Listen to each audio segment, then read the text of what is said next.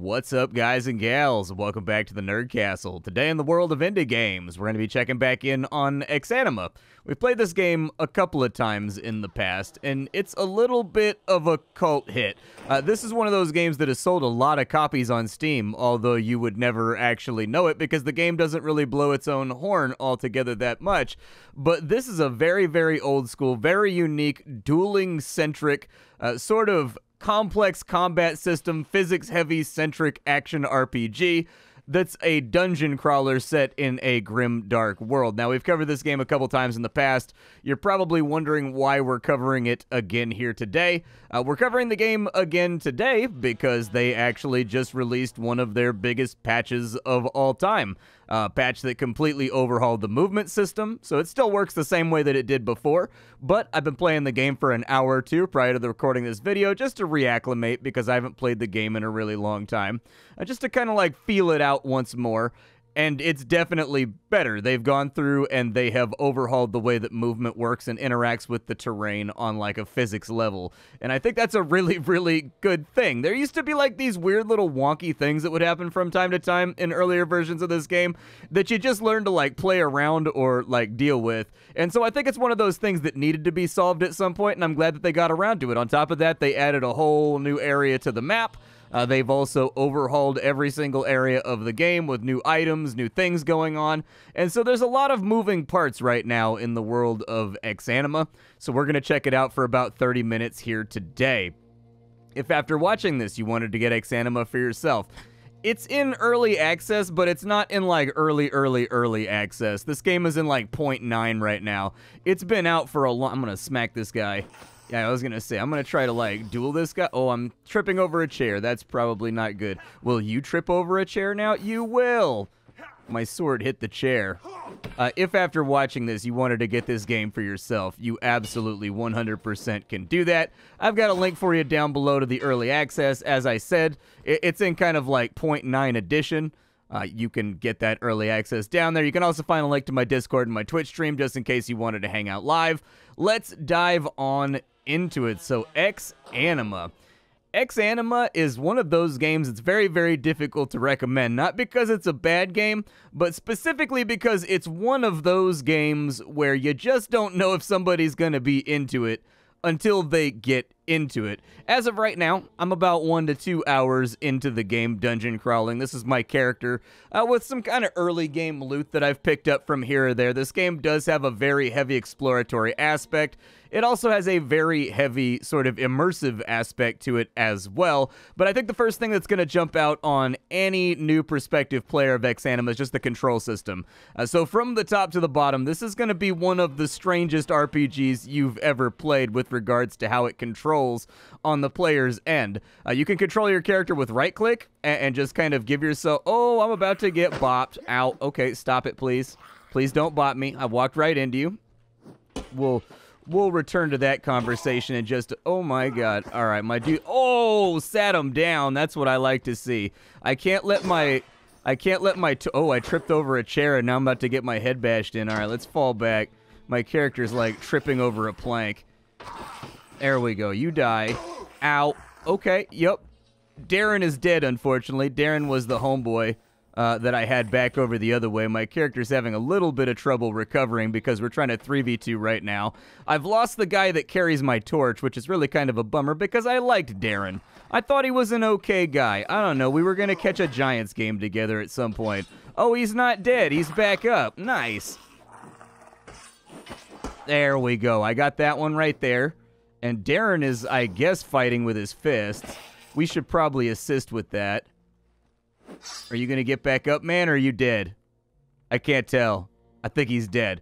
That fight was a little rough for us. So as I was saying before I was so rudely interrupted by being attacked by quite literally the entire dungeon, this game has an immersive bent to it. You can control your character with tank controls. No matter how you choose to do it, you're going to control your character with tank controls on one level or another. However, you can choose to do that with WASD, or you can choose to do that with your right click. Apparently, Darren's pretty beat up right now, unfortunately. We're going to have to figure out some kind of way to heal him. Darren, break out the old equipment. I need you to hold this torch, dude. Like, this torch is principally important to our long-term survival. We also got to figure out where the hell did he drop his sword? Is that your sword right there? It is. Okay, so there's your sword back. Your character can be disarmed. Your character can be wounded in this game. We're doing pretty well as far as gear goes. But unfortunately, that was a little bit of a collapse right there. This area, this board that's on the ground right here, my character kept tripping over it even though it's mostly flush because I had 1 foot on one side of it and 1 foot on the other. A well-made leather vest in worn condition. This is clearly made for women. Does that mean oh, okay, so it's got like a corset or like a bodice thing going on. All right. You can loot enemies in this game, and actually another with item manipulation in this game. That's going to be the other part that I think throws people for a loop. You can click and drag any object in this game, kind of like old Diablo games. Actually, not old Diablo games, like Divine Divinity. That's what I'm thinking of, where you can click and drag items around and put them in your inventory. And so it takes you a little while to acclimate to the way that the game functions, both with regards to controls, moving around the map, that kind of stuff. It's also going to get worse once you get into combat, because just to give you a little demonstration right here, the combat in this game is actually really intricate. So tab puts us into combat mode, and if we click to the right of our character and hold, we get a swing. We go left, and we'll swing left to right. We hold down out, we can do a stab right there, but your character auto parries. So when the enemy tries to attack you, your character, if they have the relevant skills, will attempt to like get their weapon in the way of that other weapon, and like the timing of when you step in, when you swing, when you evade, leads to a very complex title that I'm not even going to begin to pretend that I'm the master of. I didn't trip and fall right there, okay? That was a tactical. I was hitting the deck to avoid projectiles just in case they came flying down the hallway, all right? That's what I was doing right there. As I was getting ready, I thought some projectiles might fly at my face, and I was like, not today, projectiles! And I was hitting the deck so that people were like, damn, look how spry he is, dude. He's like a ninja. We can't hit him. Let's all just collectively flee and run away because he's shown such prowess in the dexterous arts. And I'd be like, oh, yeah. And then it would rain dungeon ladies. I forget what I was talking about now. I went off kind of on a tangent there. I don't have a map or anything in this game, so I'm really just going to be wandering around a lot inside of this episode. There are lots of secrets, and there are lots of things that you can run into in this title. You should definitely take a look around, and you should definitely explore the map. However, I don't think it actually has like a formalized map that the player carries around with them. I've gotten through this game mostly just by wandering aimlessly. That's pretty much it. I just wander around until I find something relevant. The biggest thing I run into is that if I find a new key that I am not privy to, like I've never had that key before, figuring out what doors certain keys go to, because keys in this game, they don't have like names really or anything else like that. They just look like nondescript keys as they would in real life. And so you got to kind of like, don't memorize where keys are at. Memorize where locked doors are at while playing this game, if and you can. Because memorizing where the locked doors are at tends to be the way that I personally advance through the game. I just keep like a recollection of where every door I've ever seen is that's locked. And then if I find a key, I kind of do like a grand tour of unlocking where I run around until I find the door that key goes to. So there you go. That's my system. Is it a flawless system? Probably not. Is it an effective system? Also, probably not. Is it the best system that I have, though? Sure. Absolutely. As far as RPG aspects go in this game, what is there to play around with? Well, there's magic spells, so we have like 4 spells and stuff like that we can throw around. If I hit the Q key, there you go. I can cast like a force magic spell, basically a little Fusro burp. That'll knock enemies back. It costs me a little bit of mana if I want to use it, but I think your mana regenerates with time, and so it's not really that big of a deal. I can also like sense enemy minds, and you can use like psychic powers on people and stuff like that. You can see a full list of the powers over here. They're not all in the game as of right now with the current build, but they are slowly being implemented and added on in. The new one with this current patch is the force magic spells that you can get. Things that move stuff around, and you can shoot bolts at people and things of that nature in order to help you out in a fight and knock people like a little bit off balance. I don't know exactly where I am right now. What is that on that shelf right there? Is this just a candle? It looks brightly colored. I think it's just a part of the environment. This door is already open, which makes me think I've already been over here.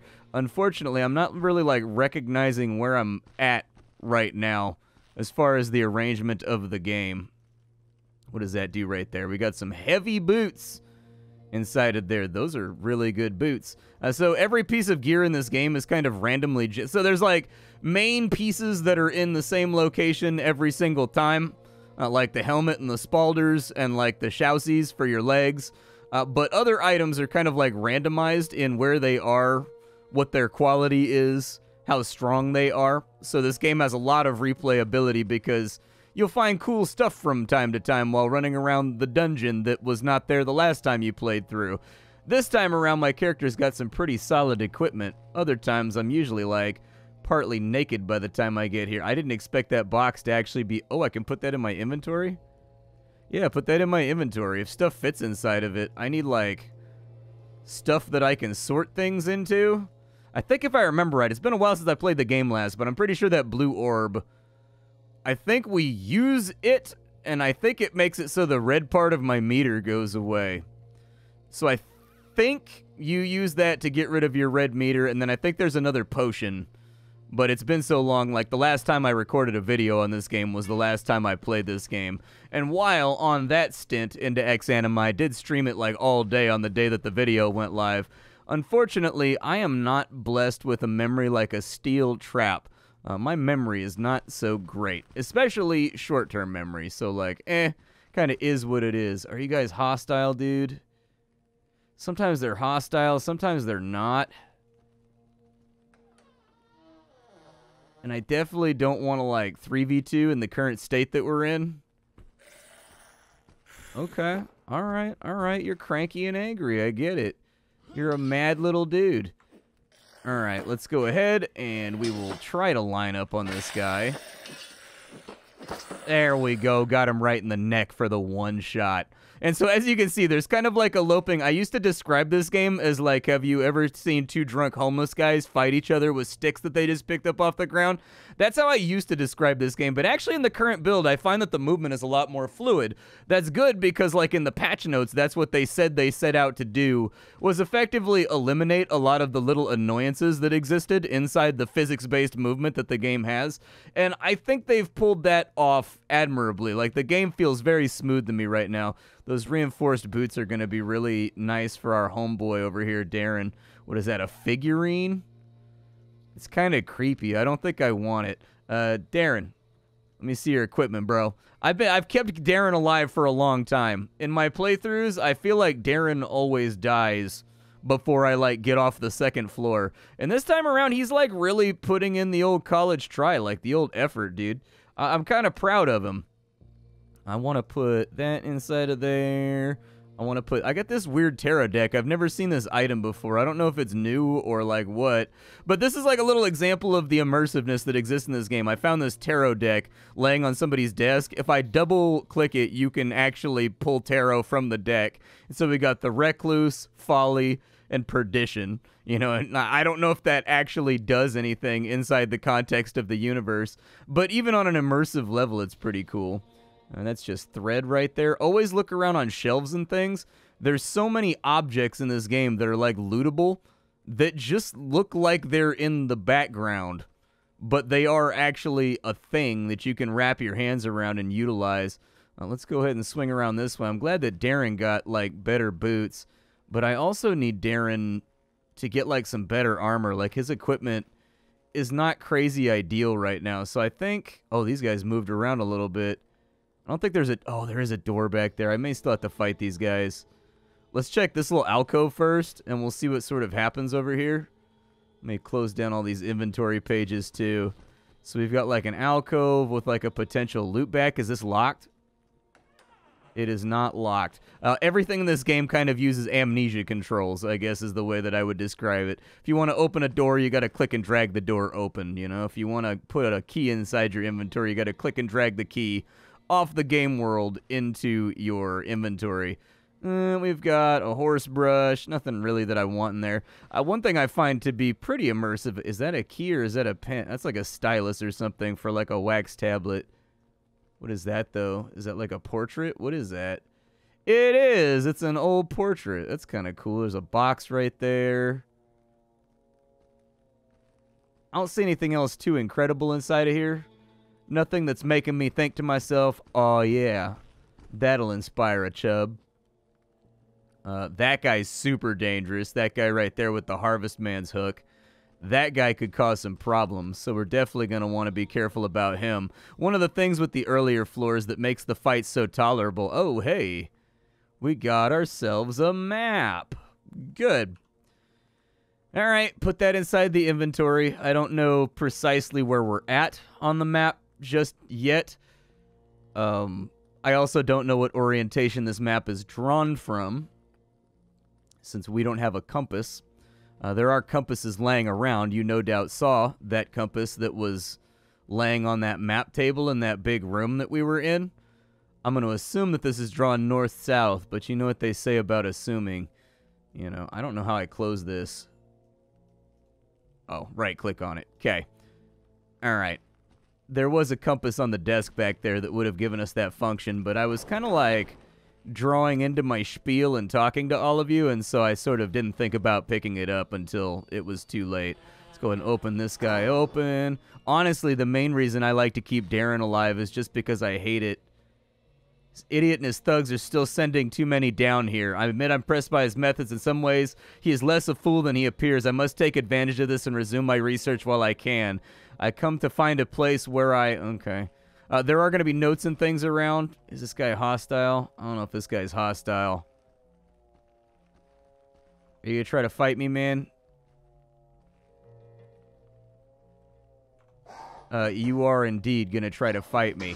So he got that big old axe, and he wants to wave it around. There we go. Hit him. Hey, got him with that one right there. Oh, swung right over the... Oh, Darren, good stab right there, dude. So we got a bearded axe on this side. A great axe, a very coarse great axe in extremely good condition. So it's got good impact damage, it's got good balance, it's got good slash, it's got good crush. How does that compare to the sword that I have in my hand? So I've just got a long sword right now.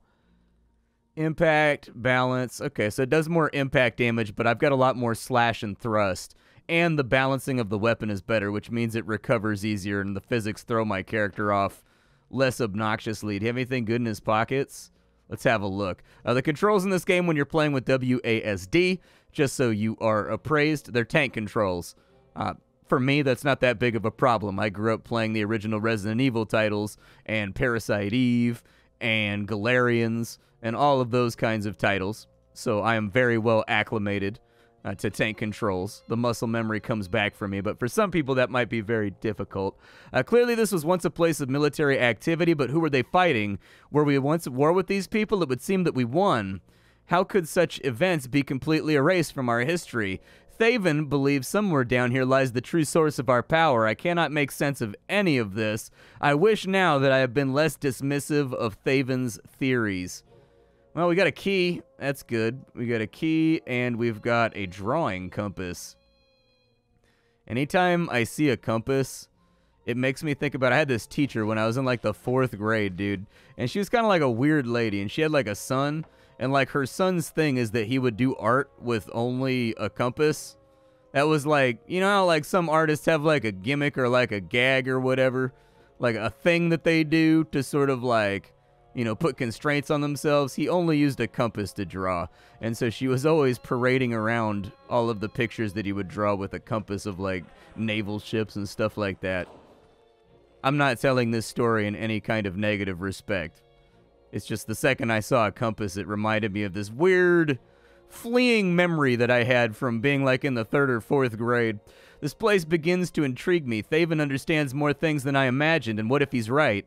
It would change everything. How could we be so ignorant? If I had more time, I believe I would undertake his mission. I wonder what changes he has brought about by now with these discoveries. These are important times, and I would live to see them.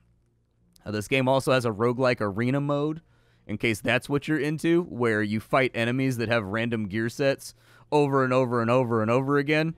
And in so doing, you can pick up their gear for, like, an amount of time after you defeat them. And so it's kind of almost like a draft system where you're constantly, like, picking things up or like swapping gear out.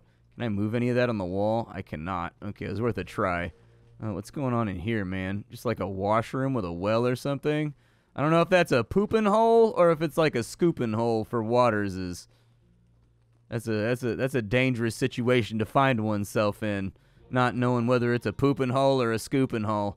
All right, well, chest of drawers is looking good. Let's go this way. I'm still moderately tempted by the bearded axe, so I think I'll bring it with me just in case. I haven't 100% decided that I want to use it yet. We do have a key, so if we come across any locked doors, I'll start using that on them. Oh, these two guys are watching me.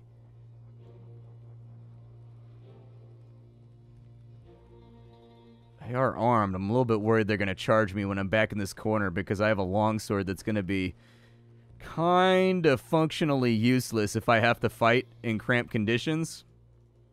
There's just no way to do that with my current gear loadout. So realistically, a lot of my life is spent trying to drag enemies and Darren into areas. That guy's got a machete. They're like standing in the way, and I'm worried that when I walk past them, sometimes when you bump the little zombie guys, they get offended, and then they try to bring it to you. Darren, nice and slow. Let's not wake these guys up.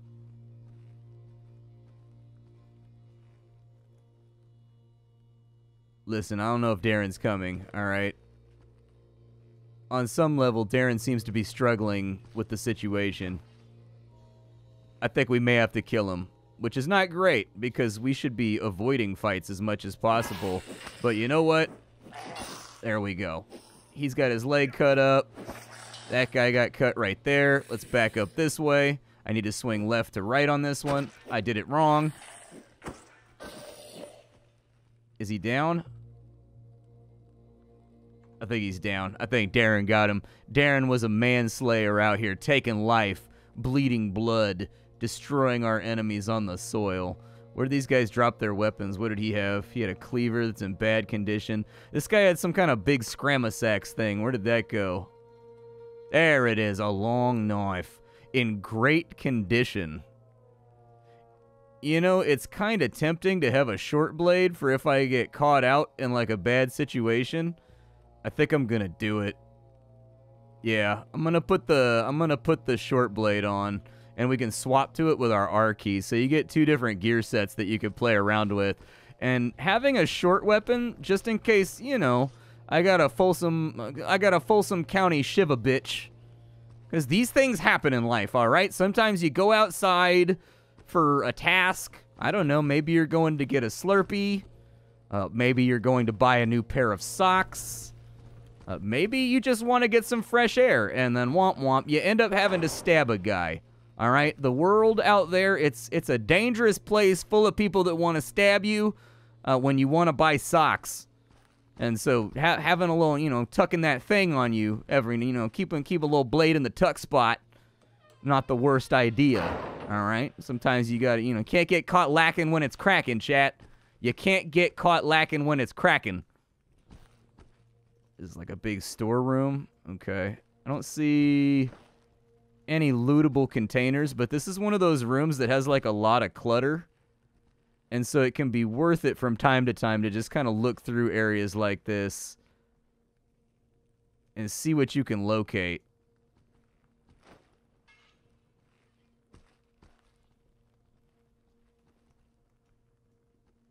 There's a door back here. Looks like it leads back out into the hall, so that's fine. It looks like we've got kind of like an oval-shaped room right here. Like, this is such an interesting-looking room that I'm beginning to wonder if this is going to show up again on the map. Like, this does not look like it was just a square room. Like, I think everything in this game was honestly hand-designed. But we're in kind of like an oval-shaped room with a column in the middle of it. How many columns are there? There's 3 columns with the bottom in kind of like an L config. Actually, I think I've got us. I think we're up here. I think this is it. I think what I ran into, though, is so if you arrange this so that it's this way, we have it arranged the right way. The thing is, these are not connected. I was looking for a connected L block because I was seeing the shelves, so I was considering them connected like these blocks right here, which threw off my orientation, but there we are. That's our map right there. I don't know exactly where we've been. I don't know exactly where we're going, but hey, Navigation 101. We pulled it off. We orienteered where we needed to orienteer. I do wish that once we had this, we could have like a little version of it up there. But oh well. Does it say what's inside this room right here? A long hallway with some kind of connected chapel area over there is what it looks like to me.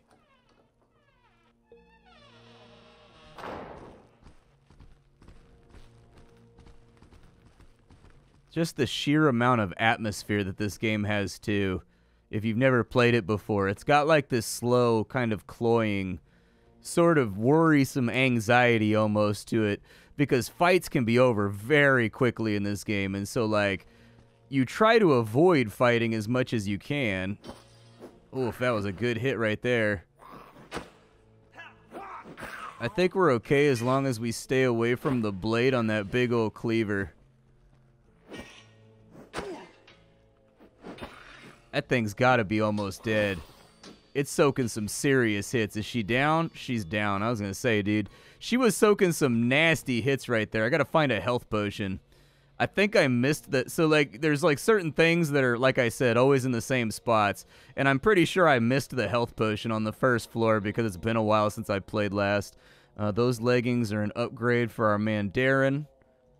So, D-Man, open up that inventory. Let's see that equipment. We're going to put that gambeson on right there. We can throw that out. We're going to put on the gambeson like the padded pants as well. Okay.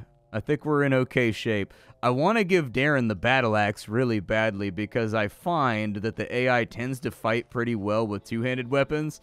Like, they tend to judge their distances quite well. And this game does take that into account. Like, if you strike the enemy with the haft, it does, like, no damage. But if you strike the enemy with the blade, that's where the money hit is at. And so spacing is, like, a principal part of this game in paying attention to, like, what enemies are going to do, like getting them to step on into a hit, or you trying to step out of a hit, learning where the kill zones are on various weapons and sort of like commit. I know it doesn't seem like that impressive of a thing. Like, we all obviously know which part of the axe you don't want to get hit by, but having some semblance of spatial awareness in this game will help you out as to, like, you know, what distance should I stand at with certain weapons. I tend to play with two-handed weapons. I tend to find them a lot easier. That's my advice for new players, is to have Darren carry the torch and play two-handed weapons, because reach in this game is like king, especially if you've got like a claymore where you get this blade when it hits the enemy, as long as they don't have crazy slashing resistance, it's going to deal some damage when it slides across them. And so having a weapon like this one right here that extends the reach of your arm by a lot, and on top of that has a large surface area that counts as a damaging surface area, tends to make the game a little bit easier. So things like this and bill hooks tend to be really good in this game, in my experience. Was there any door that I missed back here? I don't think there was. I guess it's just like a tavern. I had thought that it would be something more. This guy's definitely hostile with that two-hander. Maybe? Oh, I guess not. I guess that guy just wanders. We were sitting in a tavern, something that I have not done in a long time. Alas, it is empty and all the drinks spoiled. These people cannot have been so different from us, and yet some things are very strange. There are lamps and even fires that never burn out. I do not understand the source of their power. The walls echo with the souls of the long dead, but beneath that I sense something else, like a far-reaching presence. It is faint but everywhere and very strange. Could this be the mythical guardian or even Thaven's spellgiver? I don't know what the storyline is yet. This game kind of follows the Dark Souls blueprint, where you don't quite know what's going on with the narrative. All you know is that you've woken up in this dungeon. Darren has also woken up in this dungeon. So we're kind of like on the same page as far as all of this is concerned. Is this the way that I came from? No, that's a bathroom right there, so I don't exactly know where that's at. All right. I don't know if you can... Oh, that's a bathroom right there, too. I guess being connected to a tavern, you probably want a place for people to take a leak at when I'm on, like, a bit of a drinking bender. It seems like the fluids flow through you pretty rapidly, so, like, why not? Oh, boy. I'd really like to avoid this if I can. That bar's not that big of a problem, but that guy's, like, machete or sword or whatever it is a problem. Some weapons in this game make me more nervous than others. I don't know if I've been to the right over here, but having the map is a really nice utility that I can check on now and just sort of track where I'm at. So that's pretty helpful, but this is Exanima. I think this game is really, really rad. It's one of those rare games that's like a super unique experience that you can't get anywhere else. There's a lot of derivative stuff in indie gaming.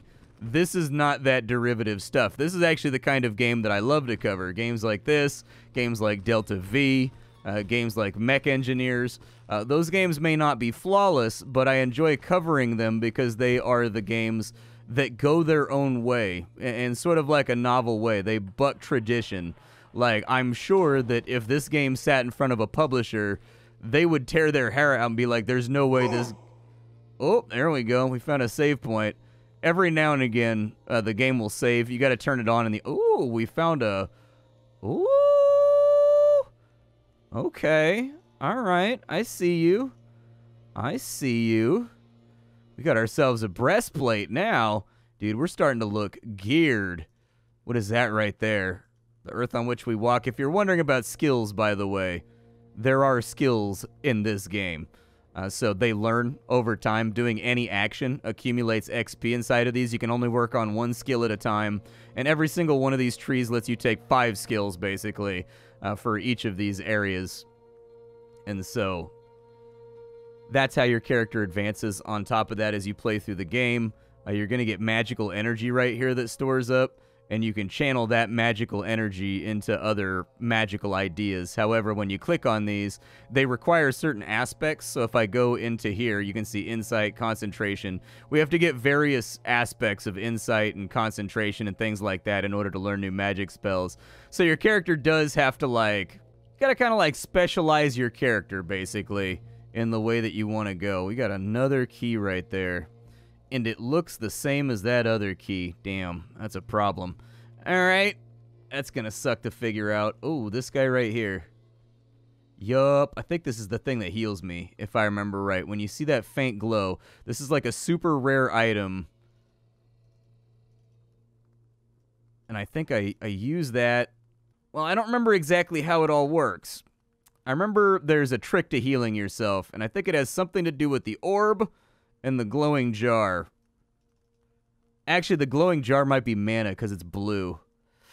I don't remember. It's been too long since I played the game last. I'm like in that weird space right now where I'm functioning entirely on like these bits and fragments of memory that are sort of, you know, falling apart. If nothing else, we can organize the inventory a little bit, and I can give you guys the outro. My name is Splattercat. I sift through the pile to find what is worthwhile in the world of indie games every single day so that you don't have to. Today up on the chopping block, I was fooling around with a title called Exanima, which is an old friend of the channel. I've always been kind of rooting for this game. I love the novel titles, man. Games like this are why I got into indie games.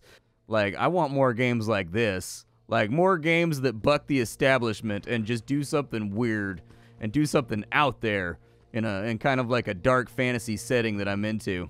I'll catch y'all tomorrow. Check out Exanima. And that's about all I got for you. Bye, folks.